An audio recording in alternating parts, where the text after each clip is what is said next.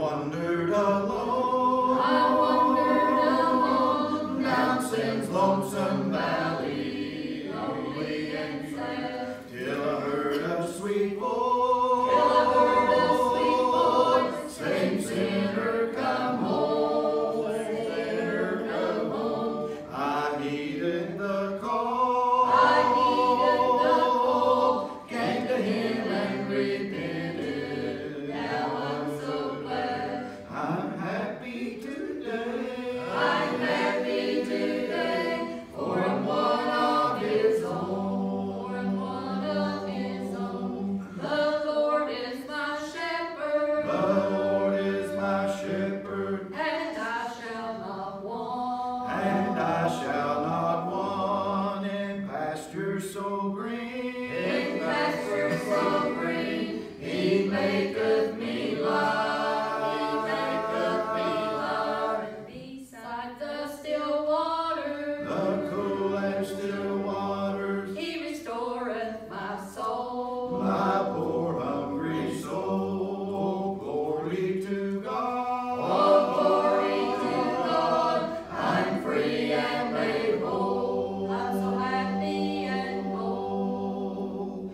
A pilgrim down here, a pilgrim down here, no foot sore and weary, weary with care. I will never turn back, I will never turn back, till setting of sun, till setting of sun. Some wonderful day, some wonderful day, in a beautiful city, city so fair. All my traveling days, all my traveling days, on this earth will be run, on this earth will be run. The Lord is my shepherd, the Lord is my shepherd, and I shall not want, and I shall not want in pastures so green, in pastures so green, he maketh me lie, he maketh me lie. Beside the still waters, the cool and still waters, he restoreth my soul, my poor hungry soul. Glory to God, oh glory to God, I'm free and made whole. I'm so happy and whole. The Lord is my shepherd, the Lord is my shepherd, and I shall not want, and I shall not want in pastures so green, in pastures so green, he maketh me lie, he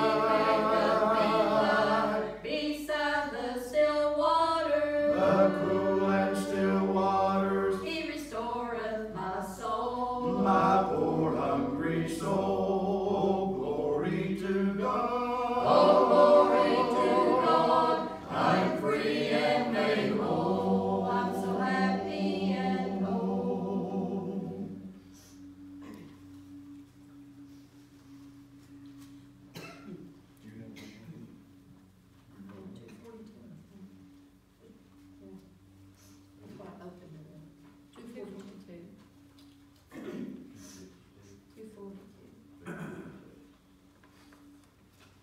Bruce, you ask a blessing on church. Let us all bow. Most holy and righteous, tender, loving Father, as we bow in your holy and divine presence, Lord, we just want to truly thank you from the very depths of our hearts for all the many wonderful blessings that you've sent down from your bountiful hand. Knowing and realizing, Heavenly Master, that all good and perfect gifts comes down from the Father of lights, and we want to praise you for each one. Even the ones, Father, that we don't recognize, we praise you for those too. And we just pray, Lord, that you'll forgive us of our many sins and shortcomings. Give us the knowledge, the wisdom, and understanding to understand your word, that we'll apply it to our everyday walks of life, that we'll go through this old world with a bright, shiny light, just to shine into the lost and the bereaved here, Father.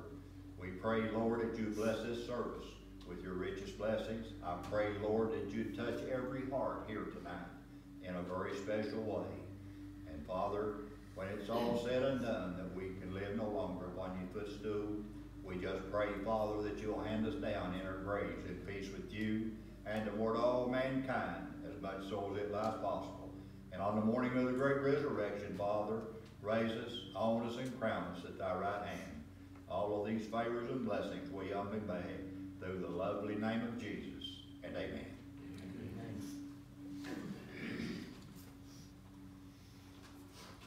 Put it in gear.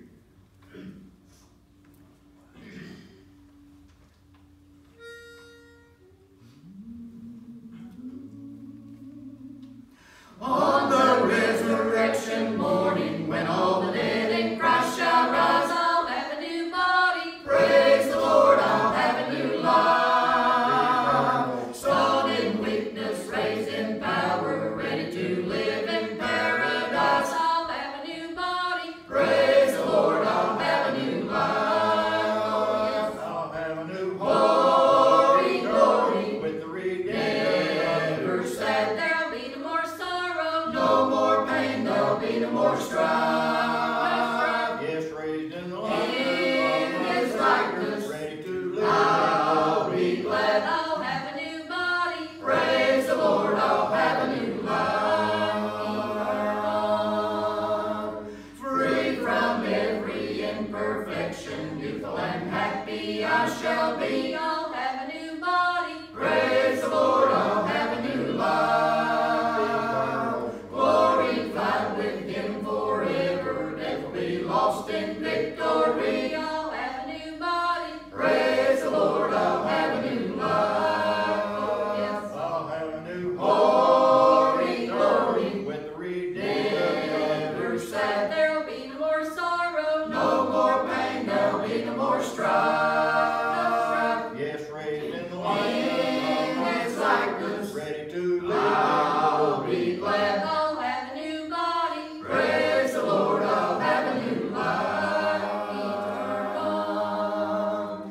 What a hallelujah morning when the last trump of God shall sound. I'll have a new body. Praise the Lord, I'll have a new life. Praise all bursting saints a shouting, heavenly beauty all around. I'll have a new body. Praise the Lord, I'll have a new life. Oh, yes. I'll have a new Glory, glory, with the redeemed. never sad. There'll be no more sorrow, no more pain, there'll be no more strife. No strife. Yes, raised in the In light. his likeness, Ready to live. I'll be glad. I'll have a new body. Praise the Lord.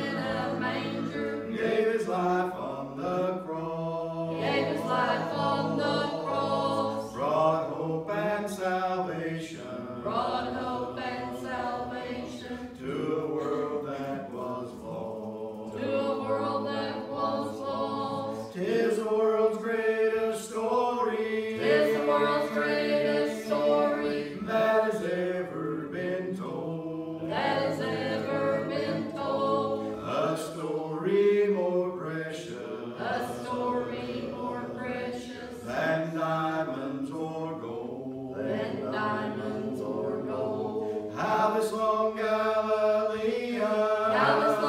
Galilean, save the world from its fall. Save the world from its fall. That's the world's greatest story. That's the world's greatest story. Greatest story of all. Greatest story of all. An old-fashioned story. An old-fashioned story. Yet it's ever so new. Yet it's ever so new. Though skeptics may doubt it, Though skeptics may doubt it, I believe it is true. I believe it is true. To the dawn of creation, To the dawn of creation, you may search, but you'll find. you may search, but you'll find. There's no greater story. There's no greater story. On the pages of time. On the pages of time. 'Tis the world's greatest story. 'Tis the world's greatest story that has ever been told. that has ever been told. A story more precious. A story more precious than diamonds or gold. than diamonds or gold. How this long Galilean, How this long Galilean saved the world from its fall. saved the world from its fall. That's the world's greatest story. That's the world's greatest story. Greatest story of all. Greatest story of all. Is the world's greatest story. Is the world's greatest story that has ever been told. that has ever been told. A story more precious. A story more precious than diamonds or gold. than diamonds or gold. How this long Galilean, How this long Galilean saved the world from its fall. saved the world from its fall. That's the world's greatest story. That's the world's greatest story. Greatest story of all. Greatest story of all. 337. While we sing this one, everybody can stand, move around, fellowship. We'll be going to prayer here in a little bit. 337.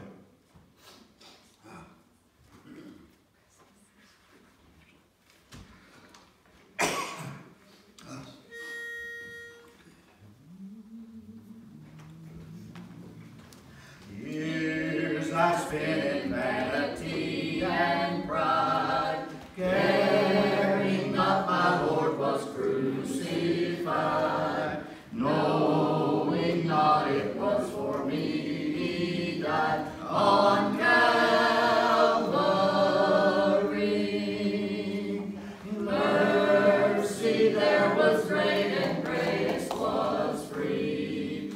Pardon there was multiplied to me. There my burdened soul found liberty at Calvary. By God's word at last my sin I learned. Did I tremble at the law I spurned, till my guilty soul imploring turned to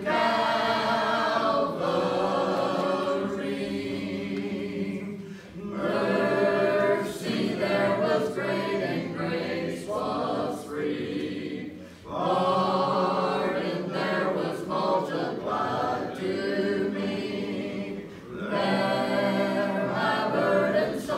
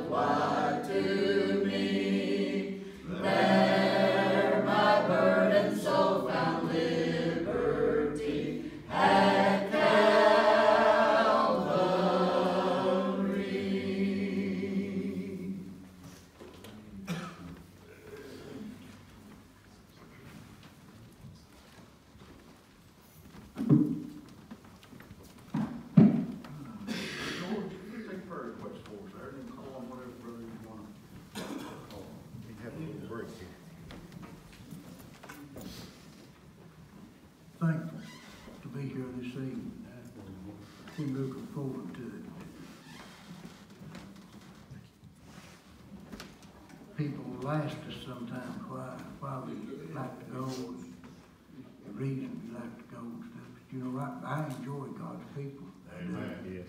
I feel more free here than I would by myself or with a bunch of people that you know. But before we go to the Lord in prayer, anybody have an unspoken request? And let your request be known. Let's remember Judy Carroll's family. Yes. Always remember me and mine, and remember Dal McClellan, he's in the hospital. Remember our home, remember my mom and her home. She's not been feeling good this week, and got a neighbor up there that's been going to church a little bit, and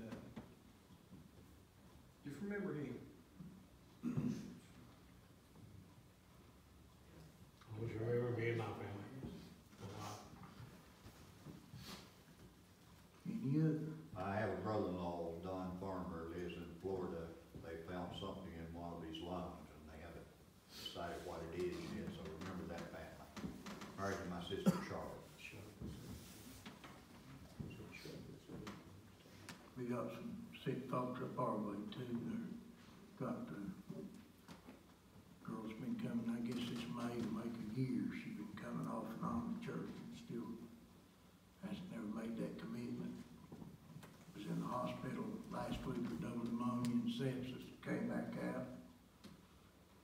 And I texted her and I said, boy, sure is good to see you back out of the hospital again. I said, still got your seat saved up at church. She said, I know God intervened on me. She said, and I plan on really coming. I said, that's got me to thinking. So we can all think, we can think and override everything good Lord blessed us with. Ain't you glad he didn't get halfway there and quit? Amen. Yes.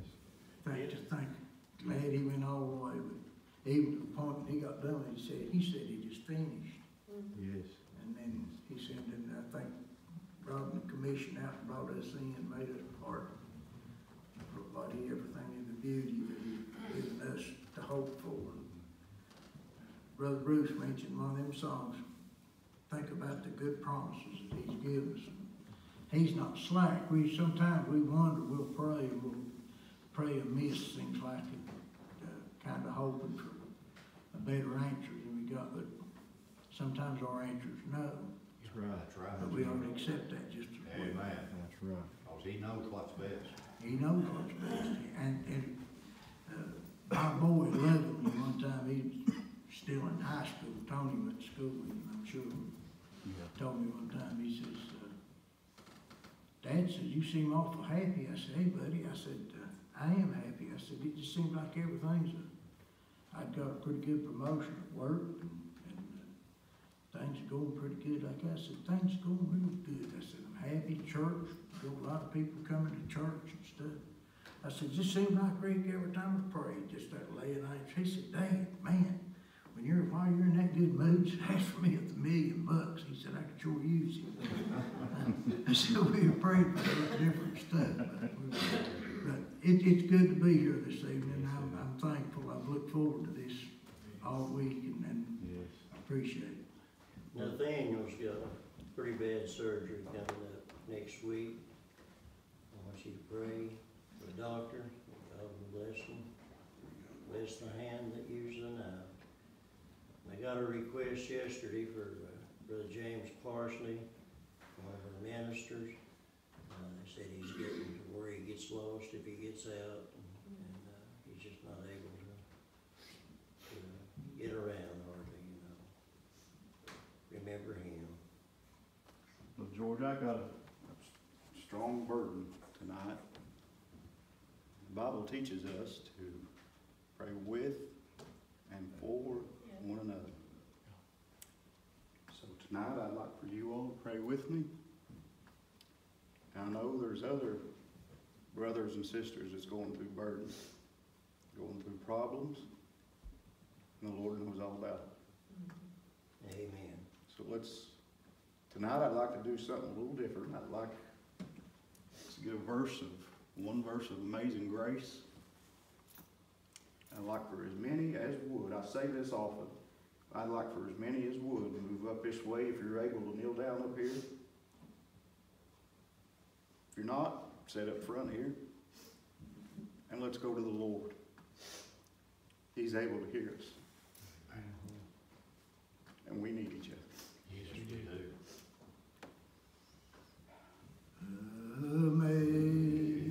Amazing grace, how sweet the sound that saved a wretch like me. I once was lost, but now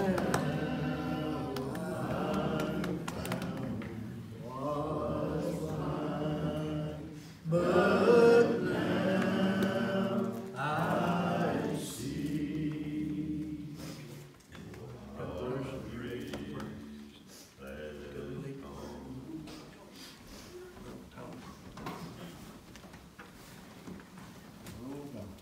Almighty God, as we bow Father, we bow in your before holy you, Lord, we divine pray presence, Lord, sincerely we with just our heart, truly dear thank God, you, for Father, all for this another day. mercy that you can give We us. thank you, Heavenly Father, We're grateful, for all Lord. the goodness and the mercy Feel and the touched, grace you've given special us down touch. through our lives.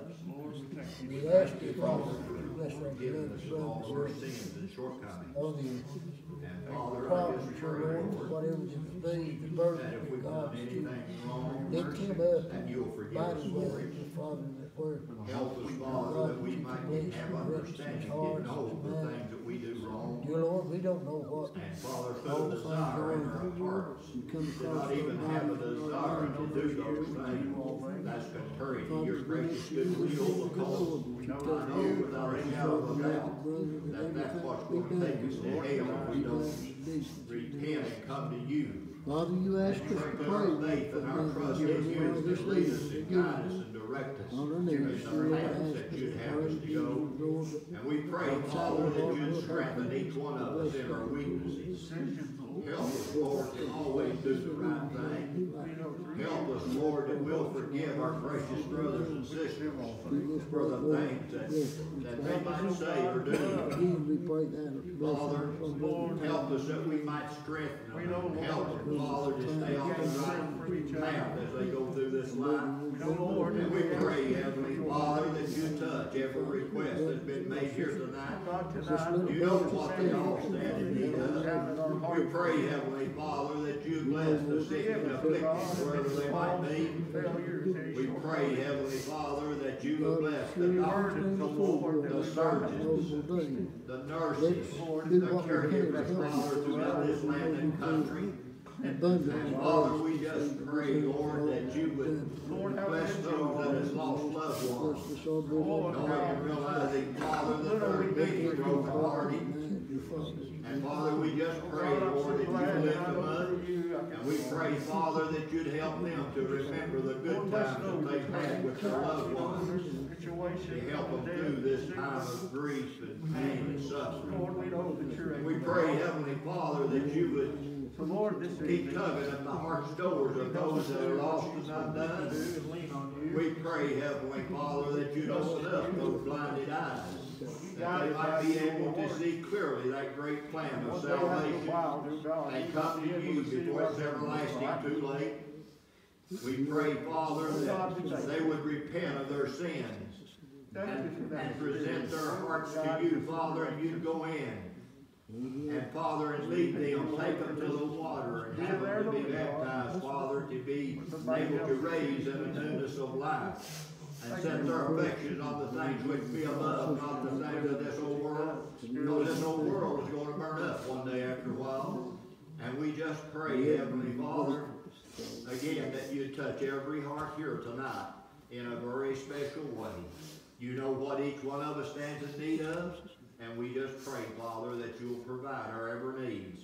Not so much as our desires or our want-tos, but what you feel that is best for each one of us, Father. Just bless us with that. pray, Lord, that when this life's over, that you'll take us home to glory to forever be with you. In that upper and better kingdom, that house not made with hands, eternally in the heavens.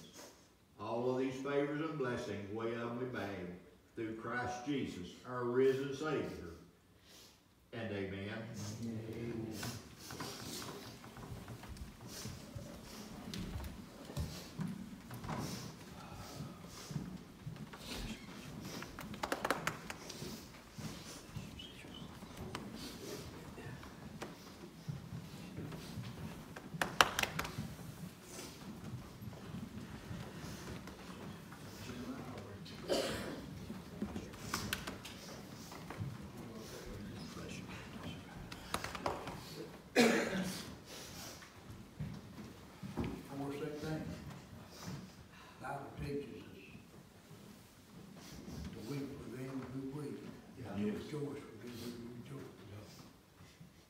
Nothing. And I'm telling you, I've been through some terrible, terrible things in my life. And there's nothing better, more soothing, than to have the church gathered in a prayer. Amen. You can go to every family reunion and fill up every auditorium in this country. But when that comes from the heart, together, God's people, our family, our family, God listen. He honors that. I think in one place they asked, is there a prophet in Gilead or something like that? He said, yeah, there's a prophet, but there's a balm here. Yes. That balm is soothing for the soul.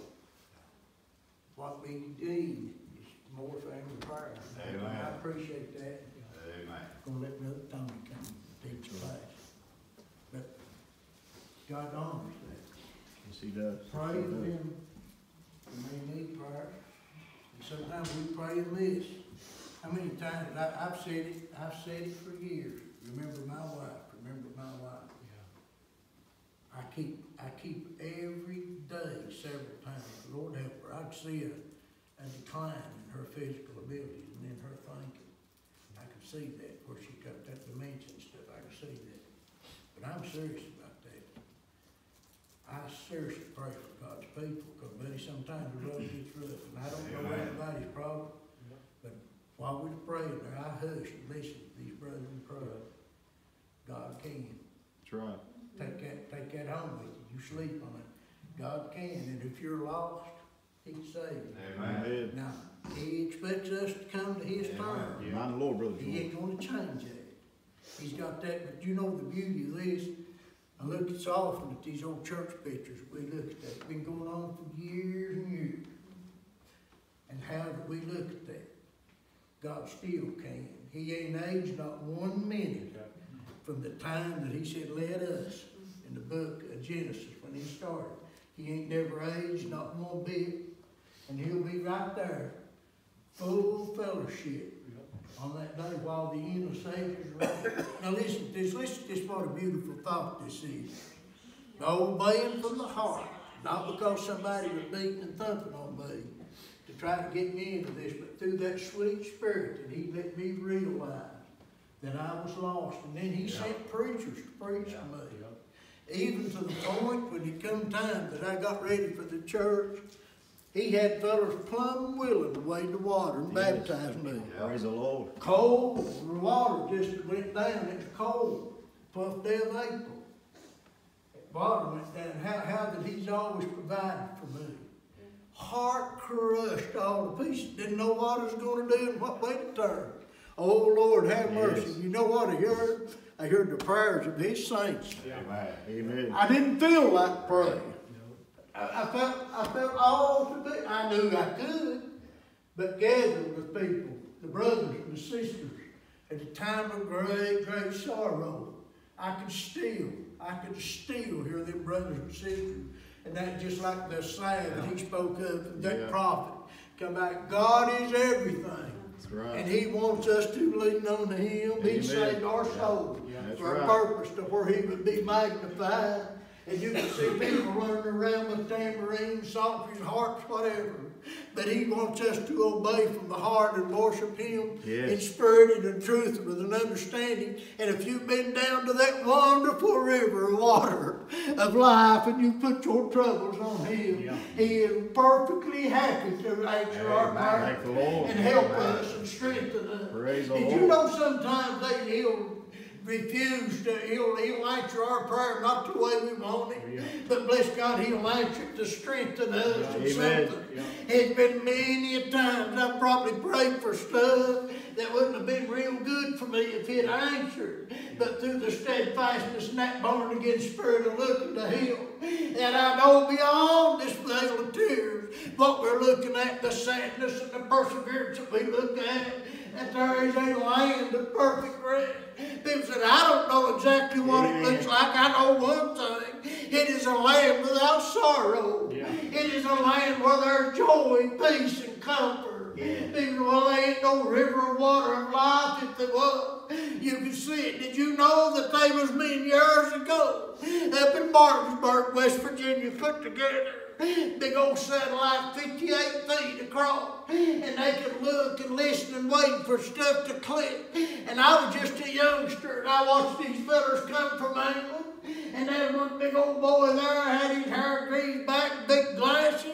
He walked over and looked down in one of them screens, and he just shook his head. He said, I've seen things in that I ain't never seen before. But you know what, at one time, that they ever looked on them gates of pearl and walls of jasper, but they're there. Amen. And I'll tell you something else. On April the 12th of 1981, the angels rejoiced up there. Praise the When I Lord. got saved, they didn't hear that, but they did. Yes. And that's the joy of this. This is a far past finding out. Amen. And only the Spirit of our God can reveal it to you, and it is His fullness. Thank you, Lord. And He gives you everything that we need. Amen. Praise the Lord. I'm not much on bringing up the service, but I love you. You're an awful good brother. You're a fine, good, steadfast brother. And I appreciate your fellas' hospitality and love that you showed me. And I feel just as comfortable here as I do anywhere on this earth. More satisfied right here than I can find at my dwelling place, Brother Brooks. In the fellowship of His people and His saintly people. I feel comfortable right here, just as good, as free as a bird. Oh, Brother Gid Markham up our way today. Did you ever catch a little bird and pick it up like that, and then when you turn it loose, it flies away a chirping? He said, let everything that hath voice praise ye the Lord. That little bird. That's how I feel, free. Yes. Thank Praise you. the Lord. I love you. I appreciate Love you, brother. I appreciate you. Thank the Brother Lord. Sister Vicky, sing a song for us. You feel like it. I think the Lord's been so good. I don't know if I can sing it.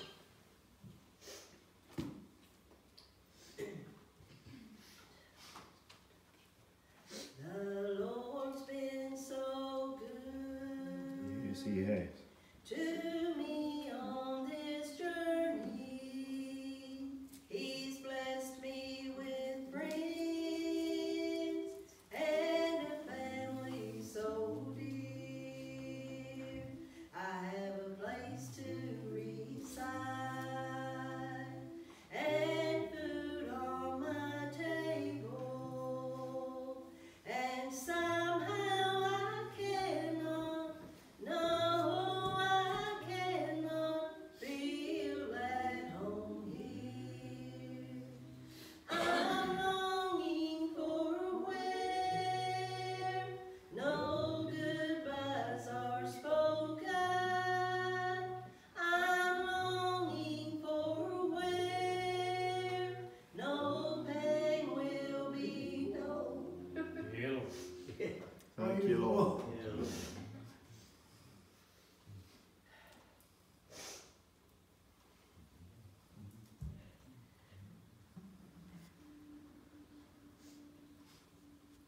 Thank you, Lord. I love you, Lord. Yes. Appreciate you. How good He is.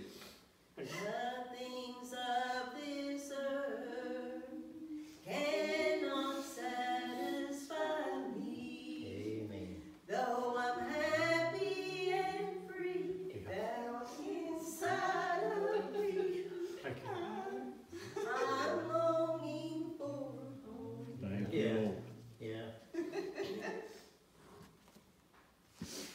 When we raise in his likeness. This old robe of flesh will one day be quickened. This mortal shall put on immortality. Thank you, Lord. Yeah. I'll have brand new feet that will not grow weary. Yeah. Thank you, Lord. New hands that won't fail, a new body as well, like Jesus I'll be. What a promise. I'm longing for where no goodbyes are spoken. I'm longing for where no pain will be known. The things of this earth cannot satisfy me. Though I'm happy and free down inside of me, I'm longing for home. The things of this earth cannot satisfy me. Though I'm happy and free down inside of me, I'm longing for home. Amen. Yeah. Praise the Lord. How good he is.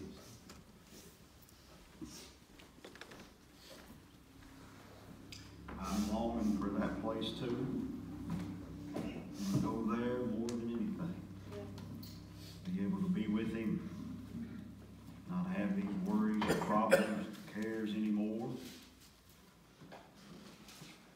And we've got a better place to go. Aren't you glad of that? Amen. I'm thankful for that.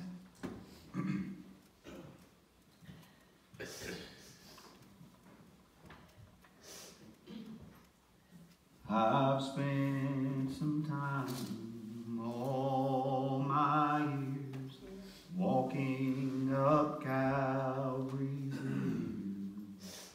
I'm so glad there's a cross that I can go to when I have a need to be filled. The trips that I made are all worth the climb, 'cause at the top is Jesus the Lamb.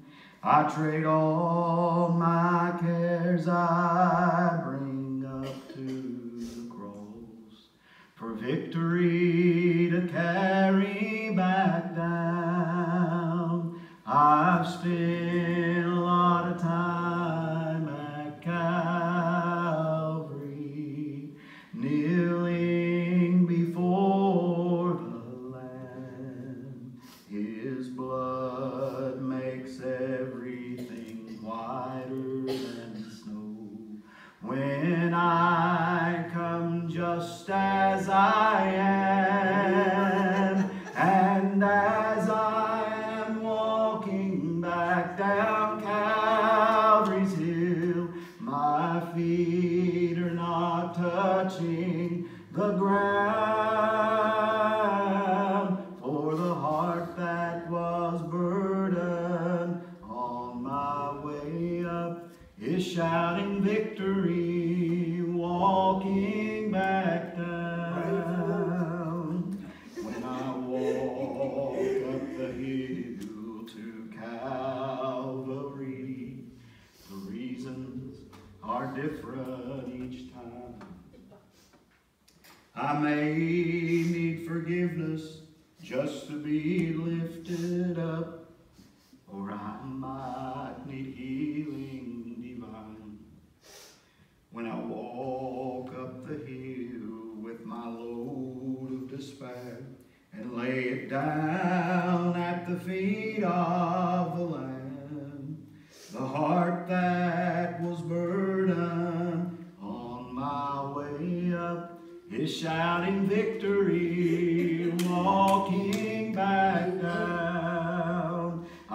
spent a lot of time at Calvary, kneeling before the Lamb. His blood makes everything whiter than snow. When I come just as I am, and as I am walking back down Calvary's hill, my feet are not touching the ground, for the heart that was burdened on my way up is shouting victory, walking back down. Yes, the heart that was burdened on my way up is shouting victory, walking back down. Oh, I love the Lord, Brother David, today, Brother Tony. I don't mean to take the time, Brother Tony, but I felt so good hearing and singing that song, Brother Tony. I wanted to say something, Brother Tony, so I was sitting there in my seat. I tell you about the power of prayer. I said a prayer one time, Brother Tony. I know that it reached my Lord and Savior Jesus Christ because I knew that it done it because it was an honest prayer, Brother George. Amen. I knew that it reached him because as long as you give an honest, powerful prayer, Brother Noah, as long as you do that, I know that it reached him. I know that it did because I know that it went there. As long as you do that, brother, as long as you do that, the power of prayer works wonders. Works wonders. People don't believe that. I believe it because I've seen it work. I've seen it work, Brother George, time and time again. I know that it works. I love the Lord today. I can't believe how much people just don't believe, Brother Tony. I love the Lord today. That prayer works. I know that it works. If people just would grasp on to the Lord before it's everlasting too late. I don't know if there's a sinner in the house, Brother Tony, but I beg to the sinner people of this world to get a hold of the Lord before it's everlasting too late. It's a good place, it's a good way to be in, Brother Tony, but it's not easy. If it was easy, Brother Tony, everybody would want it. Everybody would want it, wouldn't they, Brother Bruce? But it's a good way to be. I'm glad that he walked into my life. I wouldn't have any other way, Brother Tony. I truly wouldn't. Thank God for what we felt here tonight. Thank you all. It's good that we pray together. It's good that the Bible teaches us, weep with them that weep, mourn with them that mourn. Brother Tom, go right ahead. Brother Don Mayer always calls me on Saturday and asks me what I learned in Bible study. And tomorrow, I'll get to tell him I went to Bible study class and a worship service broke out. Yeah. I'm looking forward to telling him that tomorrow. Amen. He'll rejoice with me. He'll be on the road talking on his headset, but he'll rejoice with me. Amen. At a worship service at Bible study. You're right, brother. Yes, you, Brother Tom. Praise the Lord. I'm thankful If for you this. lift it up, you draw all in. That's right. It's good to be. I've told y'all over and over, we can worship Him. Anytime we're together, we can worship Him. Amen. Whether we're by ourselves at home, in a church house, just sitting down by ourselves reading this book right here, we can worship Him. Amen. And I'm thankful for that. What a blessing it is. All right, Book of Acts, chapter 4.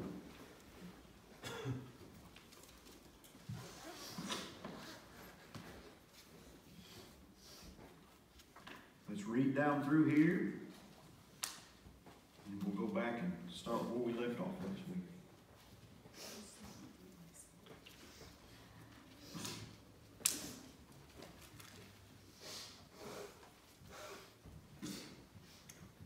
Verse 1. And as they spake unto the people, the priests and the captain of the temple and the Sadducees came unto them, being grieved that they taught the people, and preached through Jesus the resurrection from the dead. And they laid hands on them and put them in hold unto the next day, for it was now eventide. Howbeit many of them which heard the word believed, and the number of the men was about 5,000. And it came to pass on the morrow that their rulers, and elders, and scribes, and Annas the high priest, and Caiaphas, and John, and Alexander, and as many as were of the kindred of the high priest, were gathered together at Jerusalem. And when they had set them in the midst, they asked, By what power or by what name have ye done this? Then Peter, filled with the Holy Ghost, said unto them, Ye rulers of the people and elders of Israel, if we this day be examined of the good deed done to this impotent man, by what means he is made whole, be it known unto you all, and to all the people of Israel, that by the name of Jesus Christ of Nazareth, whom ye crucified, whom God raised from the dead, even him doth this man stand here before you whole. This is the stone which was set at naught of you builders, which is become the head of the corner. Neither is there salvation in any other, for there is none other name under heaven given among men, whereby we must be saved. Amen.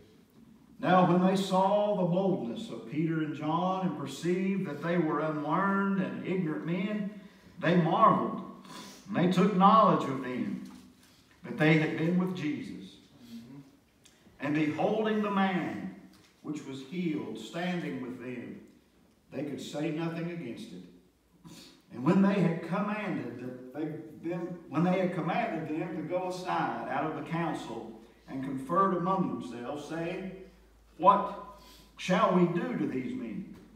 For that indeed a notable miracle hath been done by them is manifest to all them that dwell in Jerusalem, and we cannot deny. But that it spread no further among the people, let us straitly threaten them, that they speak henceforth to no man in this name. And they called them, and commanded them not to speak at all, nor teach in the name of Jesus. But Peter and John answered and said unto them, Whether it be right in the sight of God to hearken unto you more than unto God, judge ye. For we cannot but speak the things which we have seen and heard. So when they had further threatened them, they let them go, finding nothing how they might punish them, because of the people. For all men glorified God for that which was done. For the man was above 40 years old, on whom this miracle of healing was showed. And being let go, they went to their own company, and reported all that the chief priests and elders had said unto them. And when they had heard that, they lifted up their voice to God with one accord, and said, Lord, thou art God, which hast made the heaven, and the earth, and the sea, and all that in them is, who by the mouth of thy servant David hast said, Why did the heathen rage, and the people imagine vain things? The kings of the earth stood up, and the rulers were gathered together against the Lord and against Christ. For of a truth against thy holy child Jesus, whom thou hast anointed, both Herod and Pontius Pilate, with the Gentiles and the people of Israel, were gathered together, for to do whatsoever thy hand and thy counsel determined before to be done. And now, Lord, behold their threatenings, and grant unto thy servants that with all boldness they may speak thy word, by stretching forth thine hand to heal, and that signs and wonders may be done by thy name of thy holy child Jesus. And when they had prayed, the place was shaken where they were assembled together, and they were all filled with the Holy Ghost, and they spake the word of God with boldness. And the multitude of them that believed were of one heart and of one soul. Neither said any of them that aught of the things which he possessed was his own, but they had all things common. And with great power gave the apostles witness of the resurrection of the Lord, and great grace was upon them all.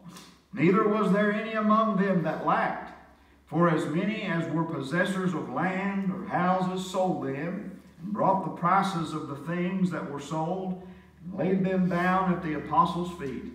And distribution was made unto every man according as he had need. And Joseph, who by the apostles was surnamed Barnabas, which is being interpreted the son of consolation, a Levite, and of the country of Cyprus, having land, sold it, and brought the money, and laid it at the apostles' feet. All right, let's back up here. What a great, great message this is right here of how that God starts working in His church and how that He was blessing these folks down through here. And what you're going to find as we kind of go down through this, where we started last week in chapter 4:1, I think we got down maybe the first 3 or 4 verses, but those first 4 verses we find Peter and John, they're taken up sort of like a warrant from the priests. That group of high-ups of the Jews there was gathered together, and they put them in jail. Came to evening time, and they'd been there quite a while. If you remember over in chapter 3, it was about the 3rd hour as they were going up from there, if I'm not mistaken, or the 9th hour, I'm sorry. About the 9th hour is when they were going up to the temple to pray. And then all of this began to take place. This man was healed of his infirmity. He started leaping and praising God. And Peter stood up there right in the midst of that temple where they were all gathered. And he began to preach to those Jews that were there that day by the same Spirit that they began to receive back there on the day of Pentecost. You remember how when the Spirit came down and he was blessed on the day of Pentecost to stand up, he addressed those Jews that were there. He got very plain with them. He went straight to the Scriptures and pulled out the Old Testament Scripture that they had at that time, letting them know this was the Christ that you all have taken and by wicked hands have crucified. As soon as they saw that, the church was growing and the Lord was adding to the church. And then we come over to chapter 4 and they're going up, continuing doing the Lord's work at the hour of prayer. And when this miracle takes place, and all those Israelites, Jewish men, are gathered there in that temple area, the courtyard, if we would, on Solomon's porch, that boy started running and following them from the gate that was called Beautiful, ran with them and leaped and jumped all the way through the temple yard up to Solomon's porch and was following them and grabbed a hold of them and was right there with them, leaping and praising God. And all those people that were there knew that man. He'd been laying there. He was 40 years old, been laying there for all this time. They knew him. They knew it was the man that had been crippled. And here they're seeing him leaping and praising God. And as he takes another opportunity to stand and talk to these folks that were gathered there, he gets pretty plain with them and he starts preaching to them Jesus again. And he lets them know about a resurrected Savior that got up from the dead. And as he went through there and all this took place, and those high-ups didn't like that very well. Those folks that were of the high priest and the scribes, the chief captain that we studied last week, this upset them when they heard that. We talked about those Sadducees. They didn't even believe in a resurrection. If you remember last week, we went over on in the book of Acts and we found the scripture where it said that the Sadducees, they didn't believe in an afterlife. They didn't believe in a resurrection. They didn't believe in angels. They just were a group. When they heard Paul and Peter and all these brothers start talking about the resurrection, they got angry and they started trying to do away with these boys when they started preaching that. So we talked about the temple. We talked about last week the captain of the temple. We talked about the Sadducees there in verse 1. They were grieved with what they were teaching the people there in verse 2 because it was the resurrection and they didn't believe a resurrection. Now, we got the Sadducees and the Pharisees. They're at odds on that. One group believes it and the Sadducees don't believe it. Verse 3, they laid hands on them, these Peter and John, because of this healing in the name of Jesus and preaching the resurrection. They laid hands on them and they put them in hold or put them in we would say stocks or handcuffs of some sort and put them where they were chained down. They put them in hold unto the next day, for it was now eventide. Now remember, when all this started, it was about 3 o'clock in the day, the 9th hour. So all this is gone and it's got down to eventide and it's dark. And it said in verse 4 there, howbeit many of them which heard the word believed, and the number of the men was about 5,000. 5,000. Now remember what took place there. Peter has been standing and preaching to these Jews there in chapter 3 when this man was healed, and people believed what Peter had preached to them. Why? Not just because it was Peter, but because the Holy Ghost came down and was being a witness to those folks. He used that man that was there as a witness with signs and wonders. That's how the infant church began to get its start, was with these miracles and signs and wonders. The speaking of tongues that took place over there in chapter 2 that we studied about. God used that to get their attention in the infancy of this church. That's why we see today that He uses the pure gospel message in the New Testament scriptures when that which is perfect is come, and we've got her tonight. How glad I am today that we've got this new covenant, we've got this new dispensation, we've got these words that He's placed in this New Testament scripture that are life, that they're power, and we can begin to see what God can do because of what that He done through His Son, or His Word, and I thank God for that. So people heard that and they were saved and they believed. And as we go down through this chapter, you're going to find as we look at verses 5 through 7, this committee, if you will, the Sanhedrin of this group of people, we're going to look at them. And this group of elders, they're going to listen to what's taking place here, and they're going to tell those boys, you don't do it no more. But we find that they didn't listen to that, and they went right on preaching the Lord. All right, verse 5. Let's take off here with verse 5. And it came to pass on the morrow. Remember, they were put in prison. On the morrow, their rulers and the elders and the scribes, all these folks that were gathered there, they're all together. And when they come together as a Sanhedrin or as a council to make this judgment, they've got a lot of authority. They've got a lot of pull. You remember they went before, and we've read over in the gospel messages how Jesus had to go before certain councils. He had to go before certain individuals. And then He was sent on to Pilate. We could go through the story of how that they done these, as we would call, court hearings and such. But the scribes, they were a group of people that we look back through the Old Testament. They were kind of ones that copied down the Word, and they were masters of the Word. They pinned it down. They were considered a scribe. They were very knowledgeable in these scriptures, as a scribe should be. And we can find a lot of scriptures all through here of how that God used these scribes in the Old Testament. And we can even go and see several places where that He used them.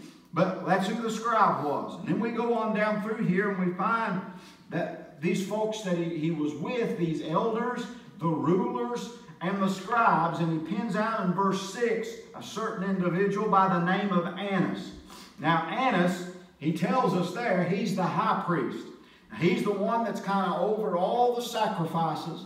He's over all the rituals that take place there in the temple, and how that everything that the high priest would do there with offering the blood of the sacrifices, that's who Annas is. But he's got some of his family members, and it's gotten so political that he's began to pull his family in to be a part of the high priest office, and they've completely ridiculed and annihilated how that God originally set this up in the very beginning in the Old Testament scripture, and it's gotten clear out of whack with how that it was supposed to be with the old way. And this man Annas, who was the high priest, we could read a lot about him and the job that he done, but we find Caiaphas, we can read about him. He was under the reign there, and he was related. His wife was the daughter of Annas.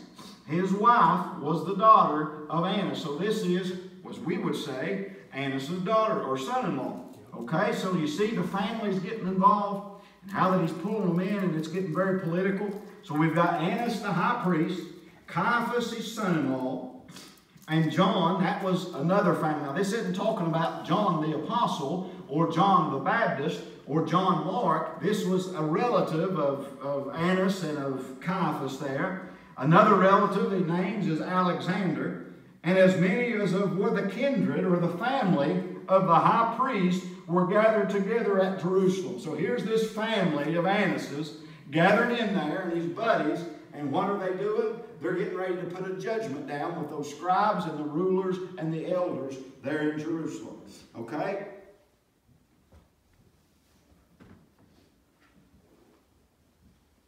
Comments or questions at this point? All right, verse 7. And when they, who's they? When they had set them in the midst, talking about Caiaphas and Annas and John and Alexander, the rulers, the high priest, all these folks that were there.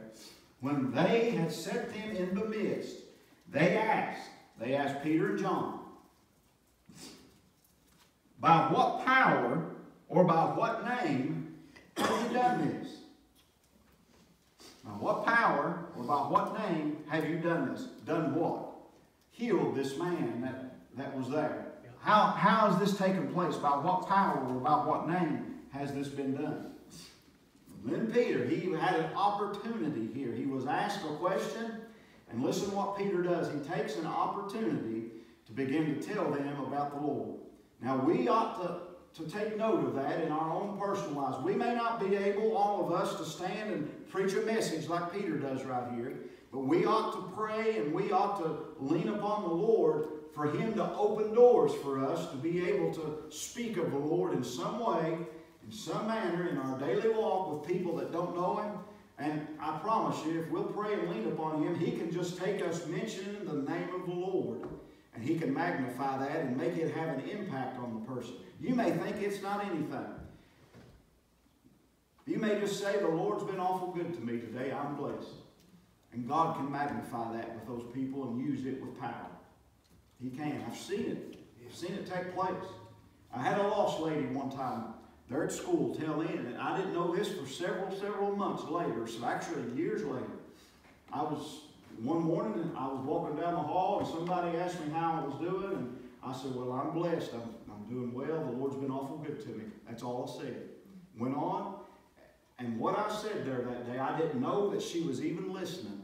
I didn't know she was anywhere near me, but there was a lost lady in the room right there beside of me, and she came to me a year or two later, and she said, you know, you said something one day that really touched my heart.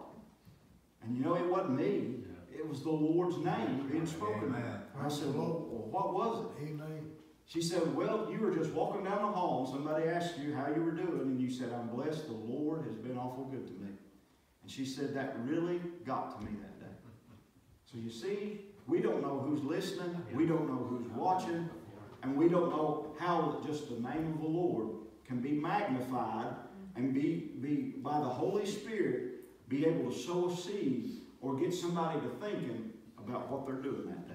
Amen. So we should pray for the Lord, open doors for us. We may have doors open for us that we never know. I didn't even know that door had been open for me to say that and witness to that lady, but the Lord was able to use that situation and that instance right there. And how many other times have you'd think how many times have I had that happen and I don't know it, but sadly, how many times have I had the opportunity to say something good about the Lord or just say how good He's been to me, and I didn't do it, and I've missed out on the Lord using His name to be able to reach somebody.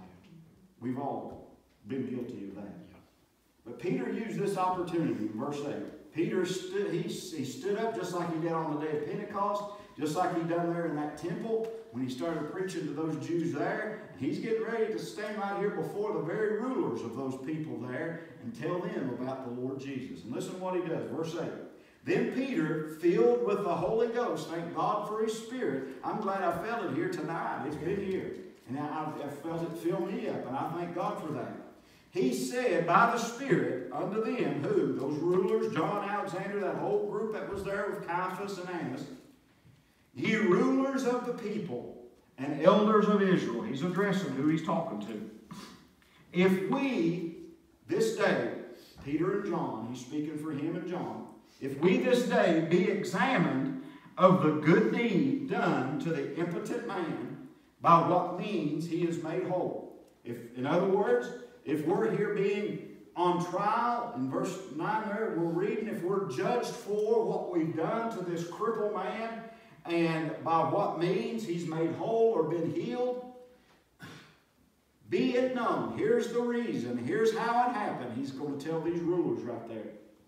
Be it known unto you all, and to all the people of Israel, that by the name of Jesus Christ of Nazareth, whom ye crucified. Who's he talking to? Who's ye? He's talking to those rulers right there.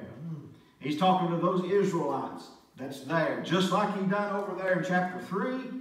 When he was talking to those folks there in the middle of the temple, he got plain just the same way. With them ye have crucified. Just like he done on the day of Pentecost in chapter 2. He stood there on the day of Pentecost and he told those Israelites that you have taken and by wicked hands have crucified. He got right down and showed them they were guilty of the sin that they had done. And we're all guilty. You've heard me say it. Sister Rose Lucas used to sing the song, I was the one holding the hammer. I was the one that drove the nails in his hand. I was the one. Me and you were the one put the crown of thorns on his head. We're all guilty of the crucifixion of our Lord because of the sin that he had upon him that day that every one of us had committed. You think of that. We're the reason he had to go through that. So he's telling them, you all need to hear here, this one that you crucified. But you may have crucified him, but he freely gave down his life. We know that. You let them know you're not going to take it, but I'll freely give it. I'll freely lay it down. Whom ye crucified, whom God raised from the dead. He's the one that brought him up on the third day. We thank God for that justification. That's why we got so excited over there when we were talking about what that he done when he defeated the last enemy called death. When we were studying about the tears being wiped away and how that he's going to restore all things, the restitution of all things, how that the refreshing had come. The old things have passed away. The old world, the old law, the old covenant, the old way has gone, and he's established a new and living way. The law and the prophets were until John, and since that time, the kingdom of heaven has been preached. Amen. And men everywhere press into it. Christ said, speaking of the old passed away, he said, I came not to destroy the law, but to fulfill the law. That's the purpose of him coming. And these prophets that he's about to pull right here was speaking exactly of what Jesus was talking about, fulfilling these prophecies. You've crucified him, but God has raised him from the dead, even by him. By who? By Jesus Christ. Even by him doth this man stand here before you whole. Because of the one you crucified, because of the one you put to death, is why this impotent man, this crippled man that's laid there for 40 years is able to stand here today being whole, that you all knew and you knew that was crippled, and you now see him walking around whole. Because of Jesus is why this is taking place. He lets them know, these boys that he's talking to knew the Old Testament Scripture. They memorized it. They began to recite it. They had it stored in memory, and they could rattle it off just like a tape player playing something off or a recording tape. They had these high priests and these elders and these scribes. They knew the Old Testament Scriptures and knew exactly what that it said. And this is what Peter does, is he goes in this message, just like us brethren ought to do in our preaching. As we said last week, we ought to go to the Scripture, not what I think, not what I think should happen, my ideas, my philosophies, my testimony. That's all good in its place if it's in the right time and right place. But we ought to go straight to the Word of God and preach. That's why Paul told Timothy, preach the Word. Be instant in season, out of season, reprove, rebuke, exhort with all long-suffering and doctrine. We could go on and talk about that. But here's what Peter does. He pulls an Old Testament passage out here when he begins to talk to them from the book of Psalms from chapter 118. And this is what the verse was that he pulls out there to them.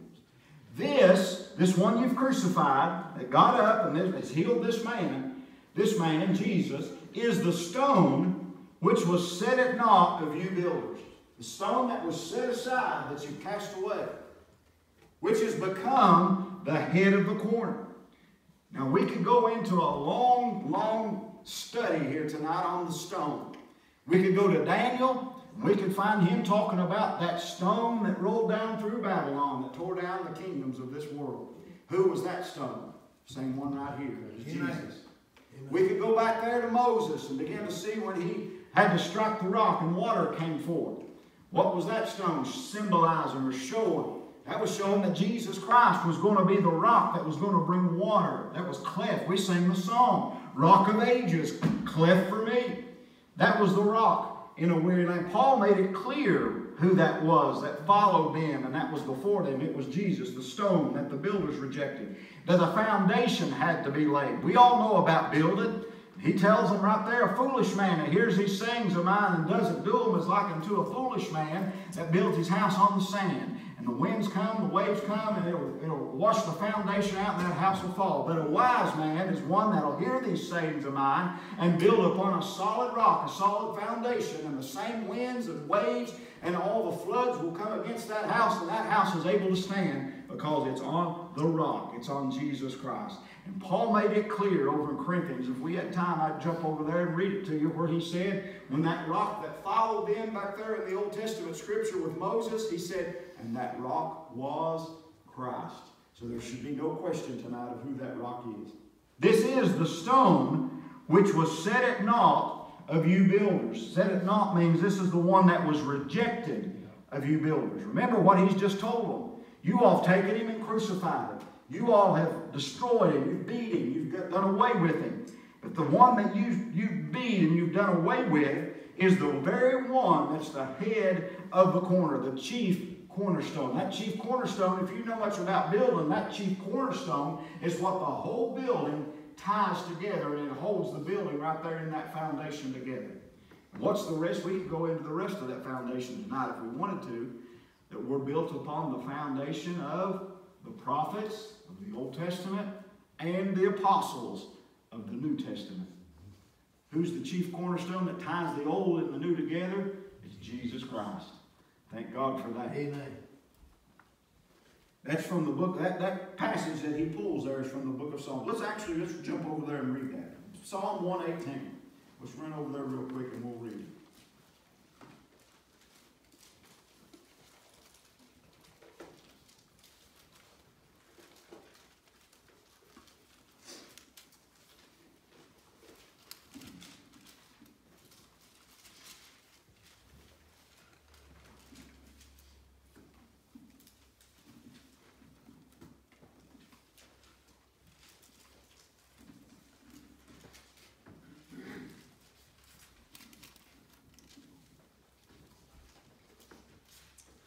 Chapter 118, verse 22. The stone which the builders refused, that's set at naught, that's just done away with, is become the headstone of the corner. It's become the headstone, the cornerstone. He went on and said, this is the Lord's doing. This wasn't Peter's doing. This wasn't John's doing. This wasn't those high priests doing. This was the Lord's doing. This is the Lord's doing. It is marvelous in our eyes. This is the day which the Lord hath made. We will rejoice and be glad in it. What day is that? The day that he allowed us to become founded upon this foundation that we're built upon. The day that he allowed this, the stone that the builders rejected, has become the head of the corner. This is a day we can rejoice in and be very glad. Thank the Lord for that, for what that he's done. All right, I just wanted y'all to see over there where Peter's pulling from. He knew these scriptures too. He was a Jew, and he knew those Old Testament scriptures. That's why he's pulling them in here. All right, verse 12.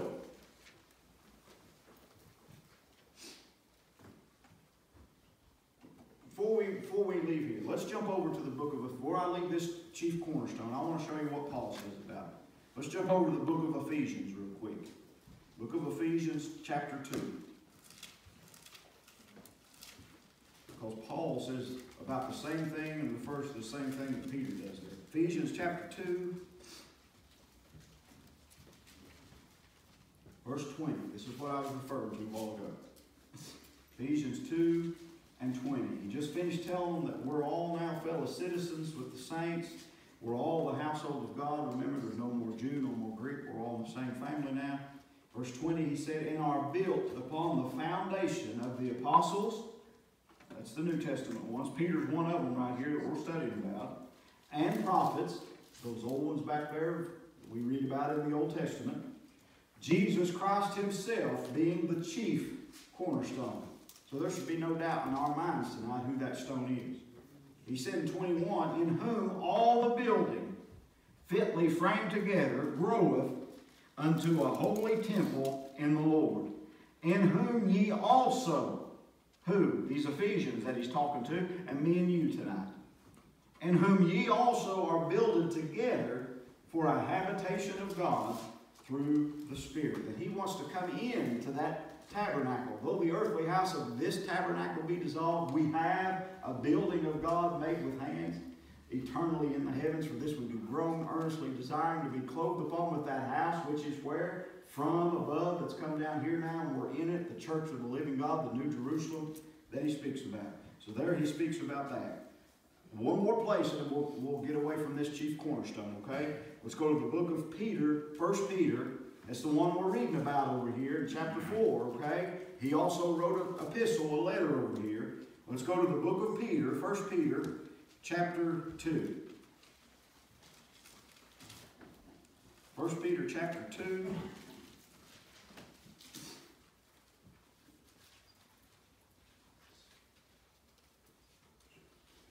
Verse 4.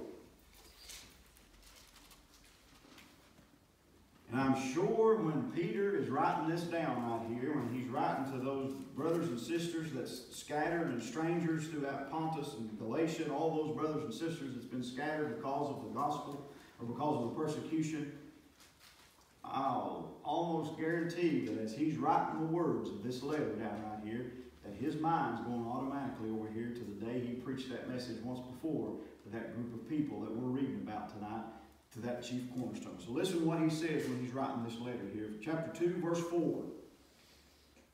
To whom coming as unto a living stone, disallowed means it's rejected, just like we read in the Psalms, just like we read over there in Acts. Rejected or disallowed, indeed of men, but this stone is chosen of God and precious. He tells these folks, these Christians he's talking to, and we can include ourselves in this tonight too. Ye also, as lively stones, or as living stones, are. I've circled that word are in my Bible, because it's not going to be, it's not was, but that group of Christians that he was talking to right there at that present time, they are built up a spiritual house. We tonight are built up a spiritual house in our kingdom because of what the Lord's done for us. We're built up a spiritual house. We are a holy priesthood. That high priest over there was about to be out of a job. Yeah. Annas and Caiaphas, they were about to not be needed anymore because Christ, Paul said, considered the apostle and high priest of our profession, the Lord Jesus Christ. He's took that office today. No need for them of Caiaphas and of Alexander's family anymore. We don't need that anymore. We've got Christ now. But we are a holy priesthood. Well, I thought you just said Jesus was the high priest. He is. But we're also serving under him as a priest, just like those Levites did under the high priest. We today are serving up, offering up offerings to the Lord as our bodies. He said, giving our bodies as a living sacrifice, holy and acceptable. To offer up spiritual sacrifices, acceptable to God by Jesus, wherefore also it is contained in the Scripture. He goes right straight to the verses there again. Behold, I lay in Zion a chief cornerstone, elect, precious, and he that believeth on him shall not be confounded. Went on and said, unto you therefore which believe, he's precious, but unto them which be disobedient, the stone which the builders disallowed or rejected, the same is made the head of the corner, and a stone of stumbling, and a rock of offense, even to them which stumble at the word, being disobedient, whereunto also they were appointed. He lets us know we're a chosen generation. We're a royal priesthood. We're a holy nation. We're a peculiar people. You should show forth the Lord praises that he's called you out of darkness into his marvelous light. One more verse. Which in time past were not a people. We weren't Jews. We were Gentiles. But are now the people of God, which have not obtained mercy, but now have obtained mercy. Thank God for what he's done for us in this living stone that he's provided for us. How good he is. All right. Let's go back over to chapter 4 in Acts.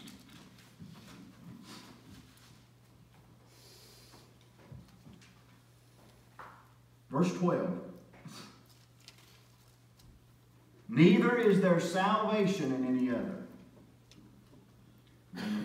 The modern society does not like that. They teach us in the world that there's many religions serving the same God. There's all these religions, but they all go to the same place. That's false. Our Bible does not teach that. There's one God, and there's only one way to get to our God, and that's through His Son, Jesus Christ. You can't get to Him through Muhammad. You can't get to Him through Buddha. You can't get to Him through any of these other religions. You have to go through Jesus. Neither is there salvation in any other name, any other stone. It has to go through Jesus. For there is none other name under heaven given among men whereby we must be saved. There's no way possible that we could be saved through any other name, any other God, any other religion. The only way we can get to Him is through His Son, Jesus Christ. And there's power. As I said a while ago, there's power in that name. And I thank God for that. Just at the name of Jesus, it can be magnified and penetrate lost hearts and begin to let them know there's something real about this. Amen. Thank God for that. Verse 13. Now, this is his message. We've wound up from verse 5 down to verse 12. Peter's sermon to the high priest and the rulers and the elders. He's finished his message now. He's closed out his sermon. Verse 13. Now, when they saw the boldness of Peter and John. Now, who's they? Remember who we're talking there in verse 5 and 6. Annas, the high priest, and Caiaphas, the rulers, the scribes, the elders, all those people there in that committee or that group.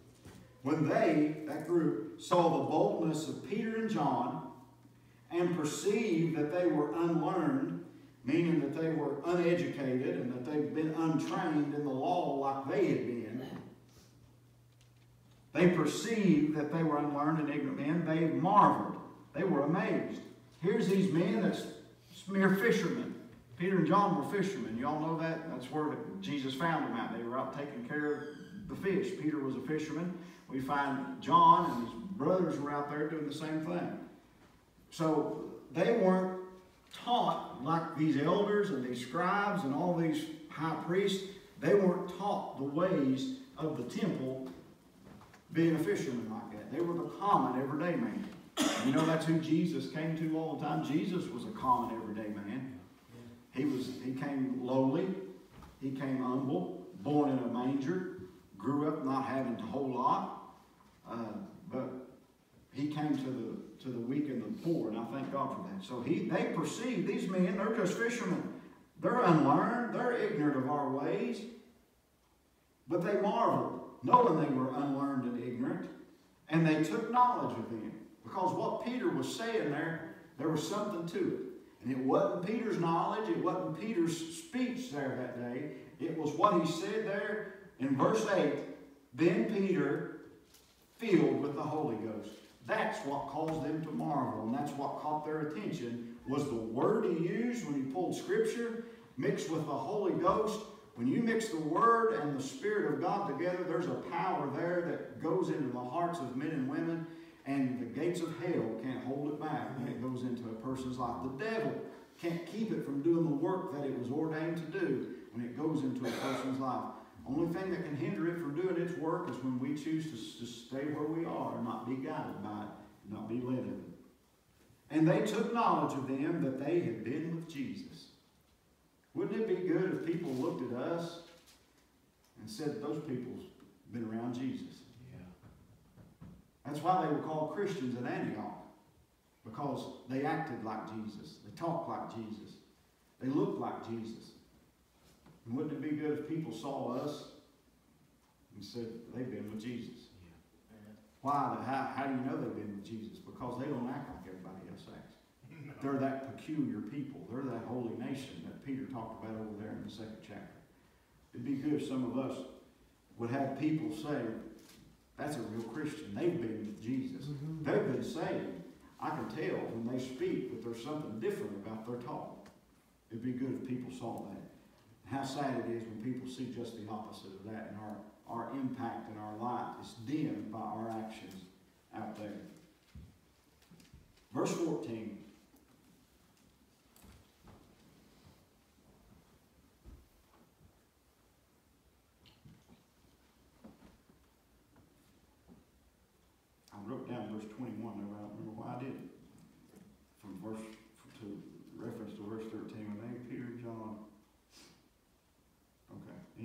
go on verse 14.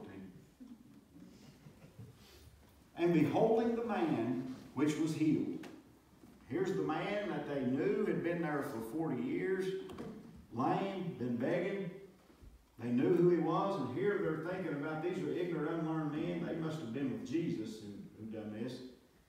And then, beholding the man which was healed, standing with them, Peter and John, they could say nothing against it. Here's the man. He's obviously been changed. He's not like he used to be. They knew this was the man that used to be there. We can't say nothing against what's taking place there. This is good that's taking place. But when they had commanded them to go aside, this committee, this council commanded them, Peter and John, go aside out of the council. You all get out of here. We're going to talk amongst ourselves without you all in here. They conferred among themselves. The rulers, the scribes, the elders, Annas, Caiaphas, John, Alexander. Get out of here, Peter and John. We're going to confer amongst ourselves for a little bit. This is what they said amongst themselves when they put Peter and John out. What shall we do to these men? What are we going to do with these fellows? For that indeed a notable miracle hath been done by them is manifest. In other words, verse 16 is saying there's a remarkable miracle that's taken place here, and it's manifest, or it's very well known to all them that dwell in Jerusalem, and we can't deny it. What's taken place here can't be denied. This man was lame, and now he's walking. Just like that man, he healed his eyes that day. When they were trying to get Jesus and get him wrapped up with the law and all that, they came to the boy. They came to the parents first and said, what's happened here? They knew what they were doing, and they were smart enough. That boy's of age. You ask him what's taking place here. And they asked the boys. He said, I don't know how he done it. I don't know altogether what happened. This I do know. I was blind, but now I see. This boy right here, it's obvious that he was the lame man. They all knew, and now he's walking, and we can't deny that. But they said that it spread no further among the people. Let's calm this down before it starts spreading. They already knew what had happened back there in verse 4 of this chapter when about 5,000 were saved. No doubt they already knew what happened over there on the day of Pentecost when about 3,000 were saved.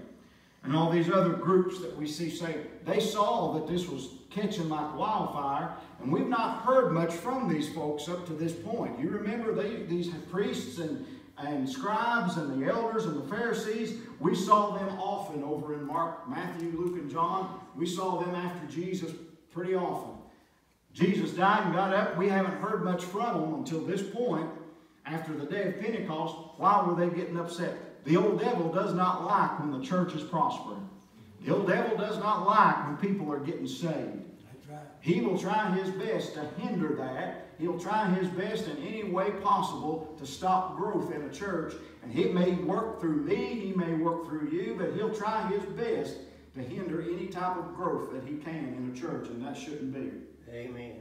Hath been done by them, it's manifest. All these know about it that dwell in Jerusalem. We can't deny it. But that it spread no further among the people, let us severely threaten them that they speak henceforth to no man in this name. Let's threaten Peter and John that they don't preach about Jesus Christ anymore. Let's threaten them. Verse 18, and they called them. You remember, they put them out. Peter and John, you boys come back in here. And they called them back in, and this high priest and this group commanded them not to speak at all, nor teach in the name of Jesus. You boys, don't teach, don't preach in the name of Jesus anymore.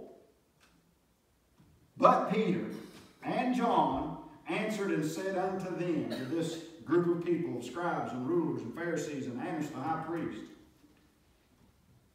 whether it be right in the sight of God to hearken unto you more than unto God, judge ye. Pretty plain, wasn't he? He was bold. Here's this fisherman, probably dressed not as finely and as good apparel as these high priests were here that were very knowledgeable of the law. He's looking them rulers right in the face and says, should we listen to you or should we listen to God? You judge and you tell us what you think. But Peter and John answered, said, whether it be right in the sight of God, hearken unto you. Verse 20. For we, Peter and John said, for we cannot but speak the things which we have seen and heard.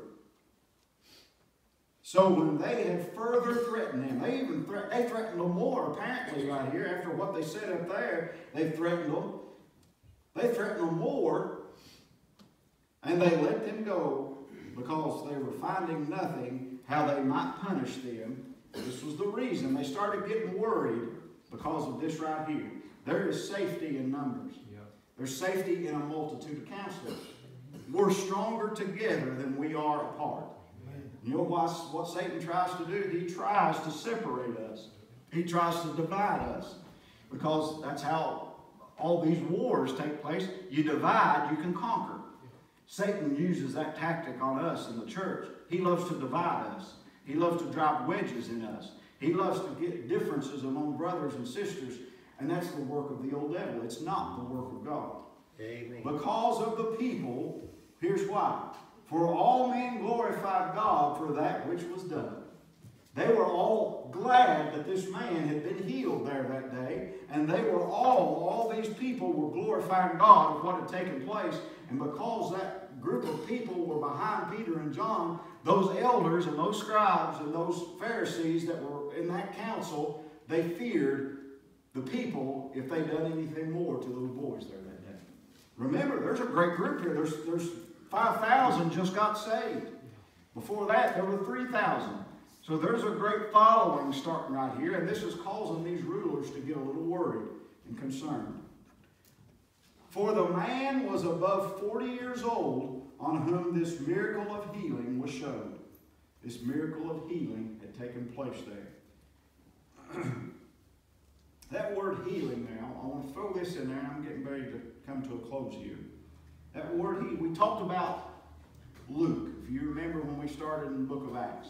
We know Luke was a doctor. He was a physician. And one of the reasons that they think they lean toward letting us know that Luke was the author of the book of Acts is because of this word right here of healing. That was a medical term that they used back there. It's only used 3 times in the New Testament in the Greek. It's used right here in verse 22 for the word healing. On down there in verse 30, that Greek word is used again when it said, by stretching forth thine hand to heal. That same word's used there. And then on over in the book of Luke, in chapter 13, verse 32, that same Greek word is used there and translated into our English language as healing, but over there it's translated as cure. So the cure, those 3 times.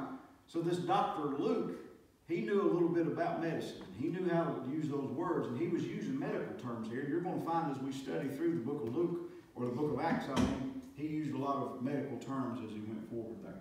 So he's healing this man as he went there. All right, let's stop.